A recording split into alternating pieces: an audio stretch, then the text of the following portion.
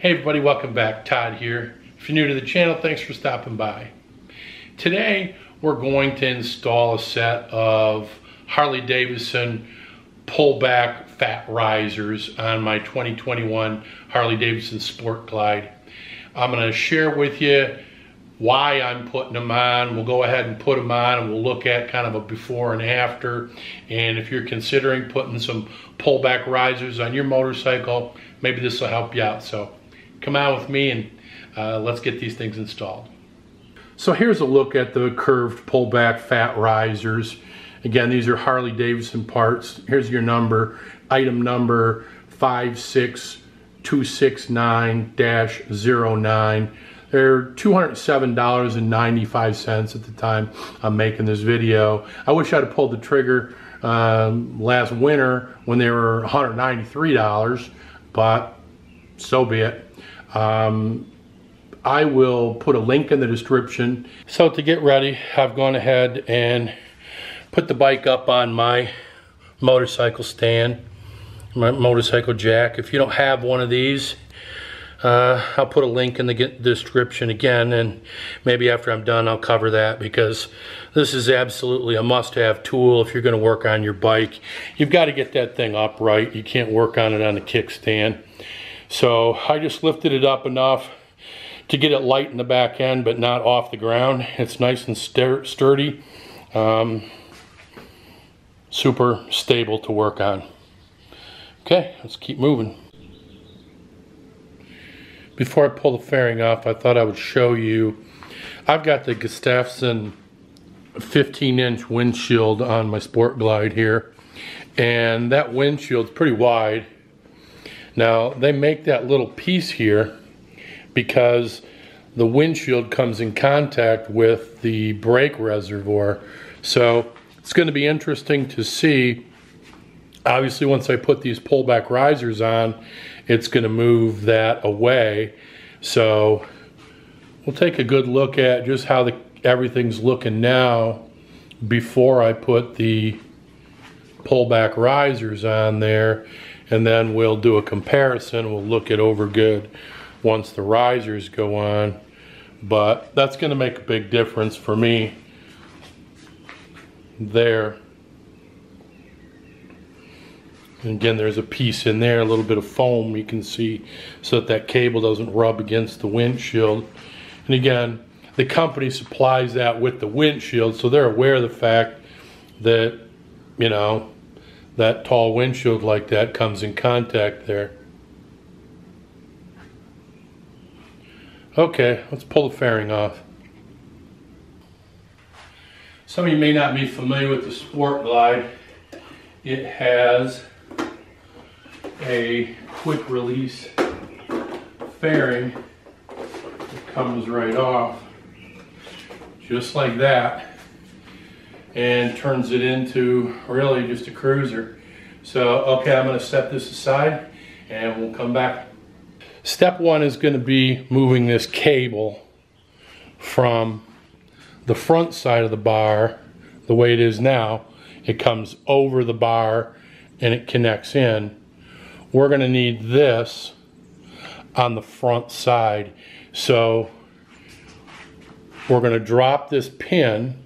There's a little C-clamp on the bottom here. We're going to pop that pin out and flip this over and put it back in. I've taken the C-clip off of the pin, so that is now out, and I'll show you what that clamp looks like, or that, if you're not familiar, that's what the C clamp or crescent clip looks like. If you don't have a pair of crescent C-clip pliers, you're going to want to get them. But that's a bugger to get off of there, don't kid yourself. So that goes around that little ridge there, if you can see it, and that's what holds it in. So now that that's off, we can move the cable. Okay, so we've pulled the pin out of there, but in order to get the pressure off of here, we're going to have to go down below here and loosen up the clutch cable. Okay, to take the tension off, I'm going to have to loosen to pull this up. So you have to pop this clip, this clamp. Easier said than done. There it is. Set that down. Now you can lift that up like that. Now that we've released the tension, we can pull this out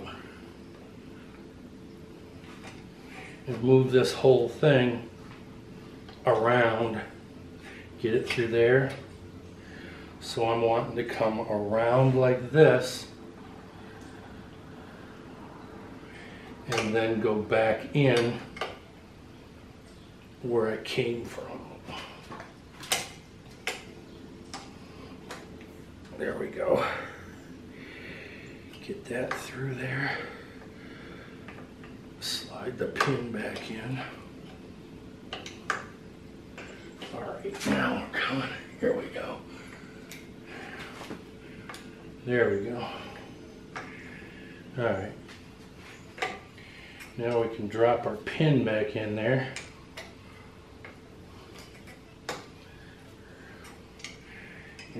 Just got to get her lined up. Bingo. Pins back in. Okay, so here's the secret. I'll show you. Once you take this red clip out, that can let the slack out. But now to restore the tension back up here, you're wanting to crank that all the way out again. Really crank on it good. Then you put your red clip back in. Goes in from the back side. Once you extend that, really tighten her up good and poke that in there, it locks it down. So then we're going to put the sleeve over top so that it restores it, covers it up good. Then we're going to put our clamp back on here. We'll be all set. If you feel the clutch right now, it's perfect. It's right back to where it was before. Okay, at this point, I'm going to go ahead and take off the bars. I've got 1/4 inch Allen wrench socket. Kind of go slow and go evenly. Okay, I paused for a second because I forgot to put some tape on each side here to mark exactly what center is. So I've gone ahead and done that. So when I go to put it back together, I know exactly where I want these things. I mean, you should be able to tell anyhow because you can see inside they've got the grooves, you know what I'm talking about.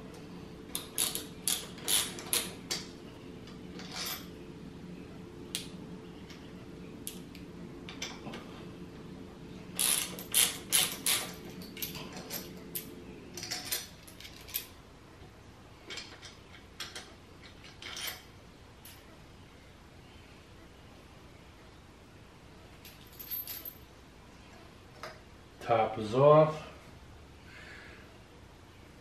Just kind of set the bars back. Okay, I've come in here, gone down below, got all my wiring here that comes up through here, and I fed it through because some of it was hanging up on the side of a bolt and what have you. Because you're going to need to buy yourself a little bit more distance here so that when we change these out, you know, it'll be good. But we're looking good right now. Looking good. Okay. Next step, let's get these off. Okay. These are going to take a 3/4 inch wrench. I've gone ahead and taped everything off.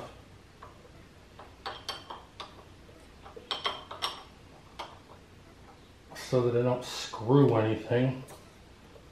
I think once you get them going, it's going to almost be easier to twist the top, hold the bottom.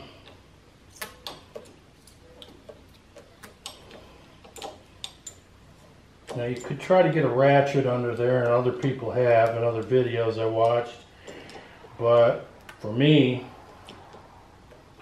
why fight it? I'm just using a wrench and it's working just fine. Just take your time. We're almost off. And there we are. Okay, now come down here.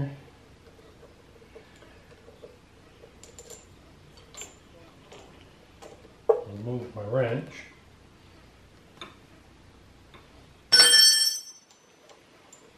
And then I can safely drop this out the bottom. Get it through without scratching anything. You're going to want to hang on to the washer at the bottom, but you can discard the other thing. I'll go ahead, remove this one, and we'll be back. Okay, we've got the bars back, and we've got the factory risers off. You can see how that's all waffled up. That's what helps it grab on when you stick them inside the risers. So, okay, the next thing is to get those risers on and the bars back in place. Okay, I showed you the pullback riser parts, so I thought I'd show you the parts that came off the bike. I mean, those are your standard 2-inch risers. That's what comes on your Sport Glide. And of course, you saw the pullbacks. The center piece there that holds it on is a 1-piece, where the one that goes over top of the pullbacks is one on each side with nothing in the center. Okay, we're going to go ahead and put the new risers back on. I've got the new bolt and the washer that came off of there on there. So, I'm going to go ahead and hit this with some Loctite. I'm going to do a pretty generous portion of blue. The directions say to use red. Well, that's what the directions say, but I can tell you this. The factory bolts that I pulled off there had 0 on there. So, blue it is. I don't have any red, or I'd use red. I'm not a anti-conformist.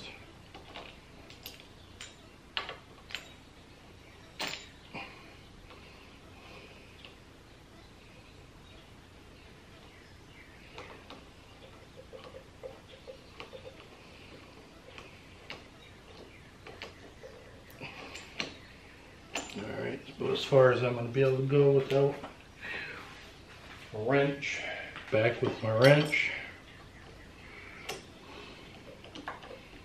Keep on trucking.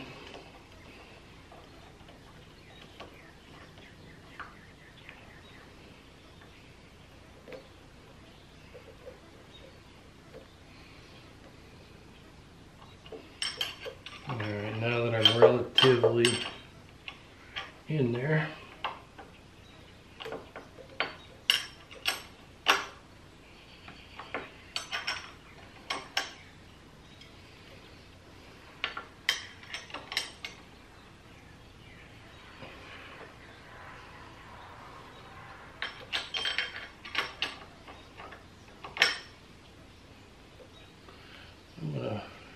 I got them pretty snug, but I'm going to wait until I got everything together to put a final snug on them.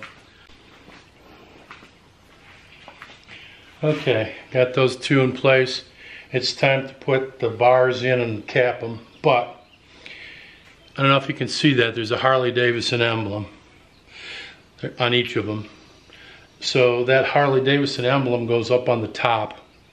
So that's what we're going to make sure that we pay attention to. Let's go ahead and set the bars up in place.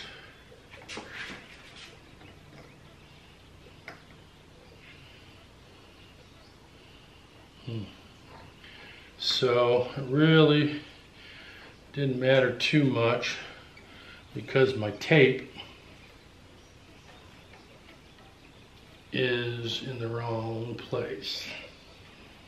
All right, back in a second. Okay, here's what I've done.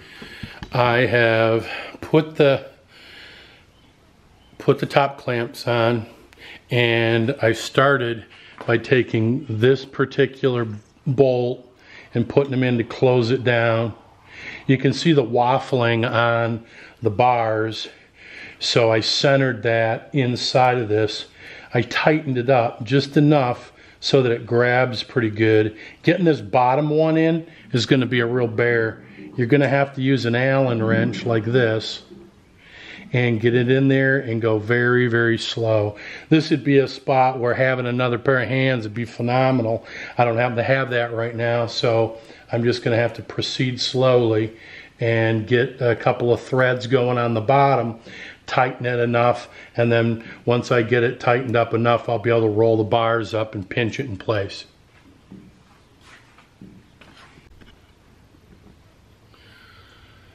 The bars are on.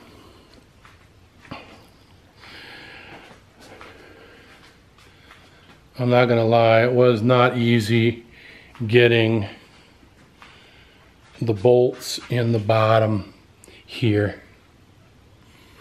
It's painful, but you're gonna have to take an Allen wrench and take a small one, and you just have to take your time. Now the directions call for getting your top seam right here tight, no gaps. And I've pretty much done that. And then they're showing in their diagram that you will have a bit of a gap at the back end, which I do have. But there is no way of tightening that down any tighter without snapping something off. That's just the way it is. I set the bars. I'm going to go ahead, I'll put the fairing back on it. I've sat on the bike, it certainly makes a big difference. And so I'll go ahead and put the fairing on it, and we'll take a look just the way we started out. Okay, there's the bike with the risers changed out. It really moves those handlebars up just a little bit, but man, they're a lot more comfortable. But I wanted to have you just take a look at the bike from, you know, a profile. I think the bike looks perfectly balanced now. Frankly, the stock bars are just a little bit low, and these really, they make the bike look good, and they certainly perform better for me. Let's take a closer look now. Here we go. You can see, just as I said, with the parts, that actually looks nice, but look how much nicer it looks on the inside of the dash or the inside of the fairing. Just, it's more relaxed in there. Everything's not just crammed right on top of, you know, up against that fairing. The big noticeable one is, again, with that Gustafsson windshield. You'll remember that right here it was coming in contact with the brake reservoir, and frankly that was down further down here because obviously these have been lifted up. But plenty of room now in there with that windshield, nothing hitting it all. And then that cable on the other side is not touching either.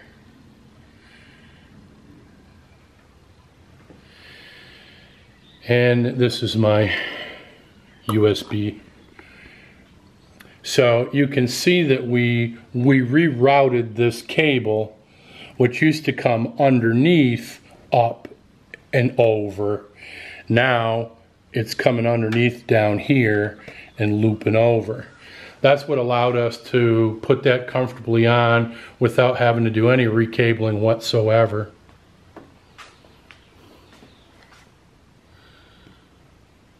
I'll go around front. Here's the look from the front. Now, you can see that those bars are definitely up higher.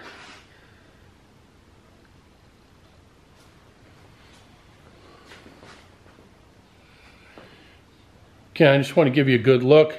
If you're like me, I like to see these things, and so often people go through and talk about them, but they don't show you what it looks like afterwards, so I can study it and compare that against mine, you know.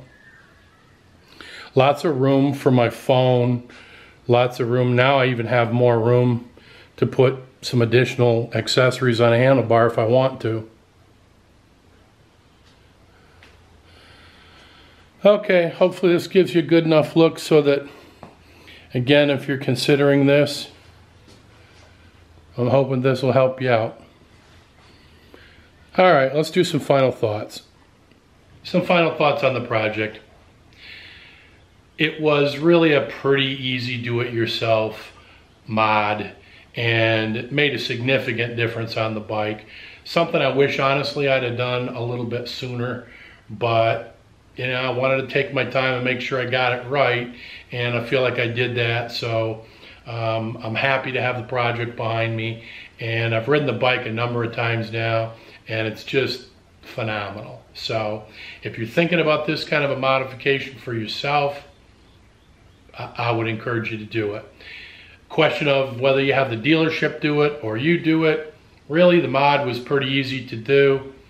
The only the two most difficult things about this was, number one, getting that C-clip off of the pin that holds your clutch cable on, and the other one was getting that Allen wrench and putting the bottom bolts into the riser clamp. But both of those are easy enough. Other than that, it's easy peasy. So, you know, decide for yourself whether you do it or you have the dealership do it or whatever, but it is a pretty easy project. Don't be afraid to tackle it yourself. A key here for working on the bike, and I mentioned this earlier, is having some sort of a motorcycle jack to stabilize your bike and get it upright. I said that I would put a link in the description on the one that I use. I'll do that. If you'll stick around right after I wrap this, I'll put a short demo on the one that I'm using. There's plenty of them out there. Regardless of which one you do, I would encourage you, if you don't have one of these for your bike, get one. Other than that, that's a wrap for this one, guys. I appreciate you tagging along as always. Love to hear from you. Again, what did you guys do to your bike? Did you go with the 6-inch? If you did that require recabling it? Did you do the 4-inch? Are you comfortable with what you've got? Maybe you did the reach seat. You know, throw a comment in there. I'd love to hear from you guys what you've done. Again, as always, I really appreciate you watching the videos. Do me a favor and hit that like button. Subscribe if you haven't and you want to see more of these types of videos. And we'll see you on the next one. Here's my LiftMaster motorcycle jack. I told you I'd kind of show you what I'm using. And got this on Amazon. I'll put a link in the description for you. Here, let me show you how to lift the bike.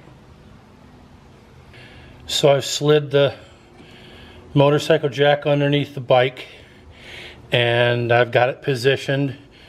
So then really all I'm going to do is lift it up or start cranking it up, and it'll lift the bike off the kickstand and lift it flat. Okay, here we go.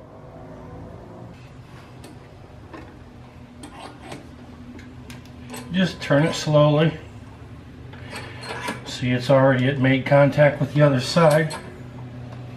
Again, it's on the kickstand. Just nice and easy. Once it starts to come over, let it come over and level up.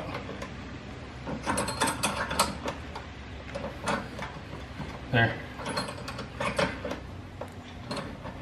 Just like that. Good. Straighten up my front tire.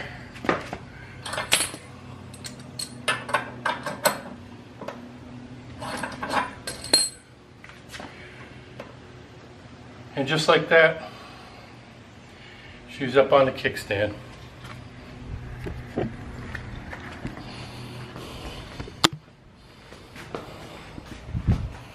Okay, you see it on this side. The bike is sitting nice and square. Couldn't be easier. Okay, like I said, I'll put a link in the description if you're interested, if you don't have one of these. There's a bunch of them on Amazon that are super cheap. This is a little bit more expensive than the cheapest ones, but it's because it's a bigger, the platform is bigger. It's a LiftMaster.